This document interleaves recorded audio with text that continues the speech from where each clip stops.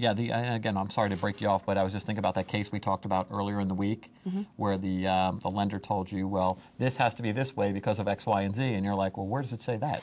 Okay. And let's break away and just give them one example, real quick, of what you deal with on a normal basis. On a daily basis. On a no, daily you basis. can say daily basis. We have a situation, and I don't want to get too technical, but there is an exception in a provision that is afforded to sellers.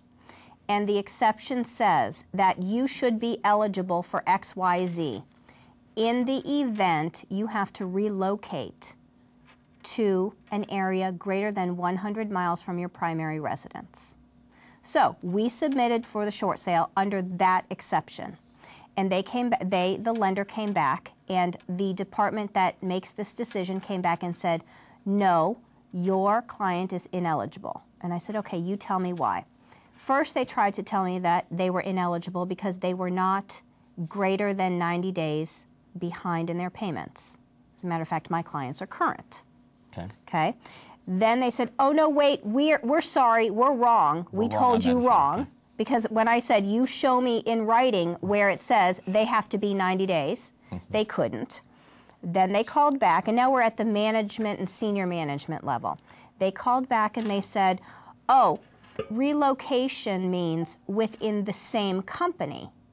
And I said, okay, fine. You show me where it says that. We are 5 days since my request, and I have no answer.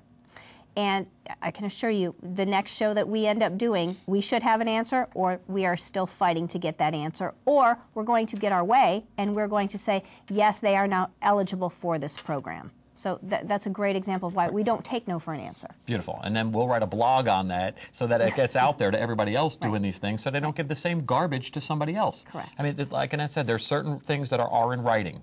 And then you get people making up stuff on the way. Interpreting. And say, oh, your client's not eligible for that. Well, show me that in writing. Right. There's nothing out there. Show me why you're going to deprive my client of their rights to take advantage of this exception that has been written down, and why you feel that you don't have to follow it. Good. I can tell you that I sent an email to everybody and their brother and haven't stopped, and the reference line in the email is unacceptable with five exclamation marks. And they just probably don't know what to do with that right now. I bet you they don't. Okay.